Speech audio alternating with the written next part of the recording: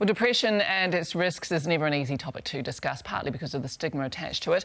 Joining us this morning, Mike King, who is, of course, a well-known Kiwi comedian and works with people struggling with depression in the Key to Life Charitable Trust.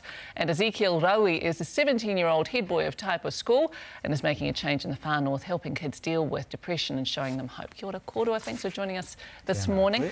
How big is the problem, Mike? Huge. In this latest stats this year, I believe 569 people decided to take their lives. So it's a really big problem. But the biggest problem of all, I think, is getting services to help people in the initial stages, which is one of the major problems. What are the initial stages? The initial stages, so I have a suicidal thought. I'm contemplating suicide all the time. I go in and get assessed, and then from the assessment, it'll take minimum 6 weeks to get someone to actually talk to me and bring in the steps that I need. I can see you shaking your head there, Ezekiel. What's that about? Just to agree along with what Mike said, it's from my perspective and from what I hear from a lot of my friends who may have been through, I guess, depression and who have sought support from organisations, they've found it that it's all right, okay, an organisation has told me that I'm depressed and now I'm going to wait 6 weeks before anyone deals with it. And so it kind of makes you think whether or not it's worth going, and so that it leaves a gap between youth or anyone in general. Well, you basically have to survive until you can get the help that you need. So you're an ambassador for Mike's Key to Life Charitable Trust. How did you guys meet each other?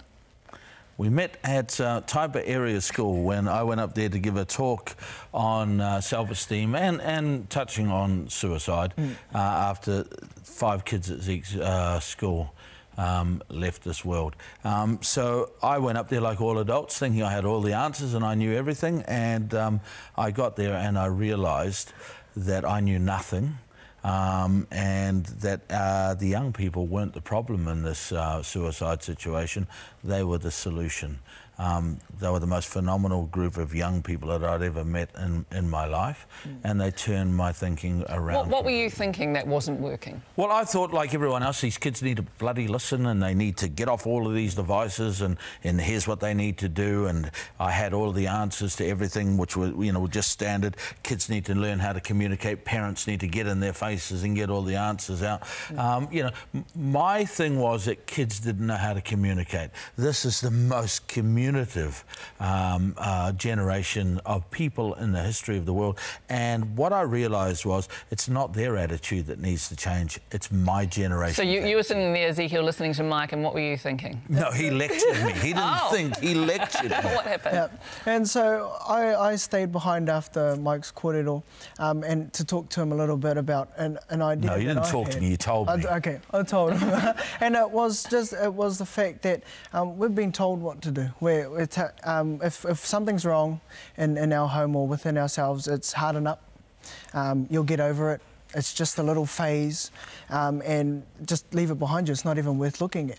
And the problem that I've found through a lot of my friends' perspectives or through youth's perspective is they're not being listened to, and they feel that, and so they retreat within themselves to the point where they refuse to share or trust anybody who comes in, even if it's a new face, someone like Mike, who entered into, I guess, a world where all the rangatahi had retreated so far within themselves that, I guess, my thought was, I'm going to go talk to this fella, but is he for real? Yeah. Because so many other people have said the same thing to us, but everyone else is just there, just in time for the newspaper or the camera to catch that snap. So it's listen. Don't talk at your kids, it's listen to your kids. Build a relationship with them. Yeah, of course. Look, we are constantly trying to drag this young generation into our world and come round to our way of thinking. Our world died the day we said it's always been done this way. This young generation's world is ever evolving and will be ever evolving, and so we have to ask to be a part of theirs. Yeah, to be a part of their world. We have to gain their respect. We have to gain their trust back, and until that happens, nothing is going to change. So if we